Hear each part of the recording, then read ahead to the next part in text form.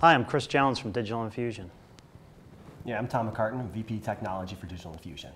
And how do you see the industry trending when it comes to integrating large amounts of study data with genomic data and gaining meaningful insight? The industry is just changing so fast with all the different data that's now electronic, right? We have EHR data, we have real-world behavior data from mobile apps, we have, data about ourselves that we're collecting from wearable devices, we have research data coming out of systems like Rave. So it's becoming very complex very quickly, and trying to pull that data together so that it actually is part of a research protocol, part of a question, understanding how we can learn from the data is going to be the challenge.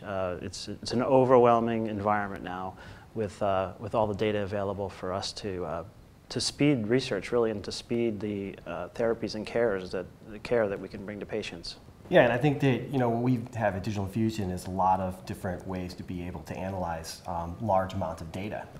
For our bioinformatics group, or for large amounts of data that we get from like Twitter to be able to do analytics on, and we wanted to be able to take that technology and apply it to study type data. So taking the big data analyte and knowing that there's going to be many studies being undertaken and coming into the system, and we wanted to be able to take that type of technology, process it through known tools such as like Hadoop and MapReduce programs, and provide meaningful insight on top of that data to clients.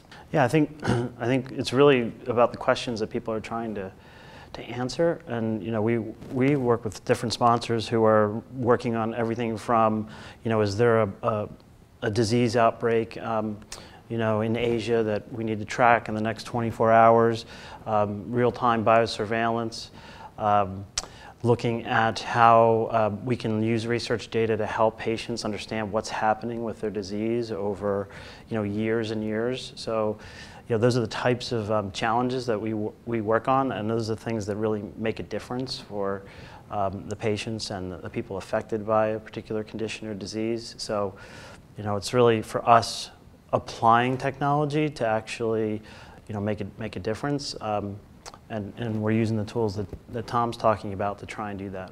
Thank you so much.